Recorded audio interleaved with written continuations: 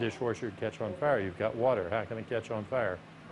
It did. The damage is so bad to the Logan home, they aren't even living in it, as repairs are underway. And then there's Katrina Franks, who says her machine was going berserk. Everything was going off. So I opened the door to see what was going on and punched the controls, the buttons, to make it stop, hopefully, and it blistered the ends of all my fingers. But our investigation found multiple brands, makes, and models, with homeowners claiming they caught on fire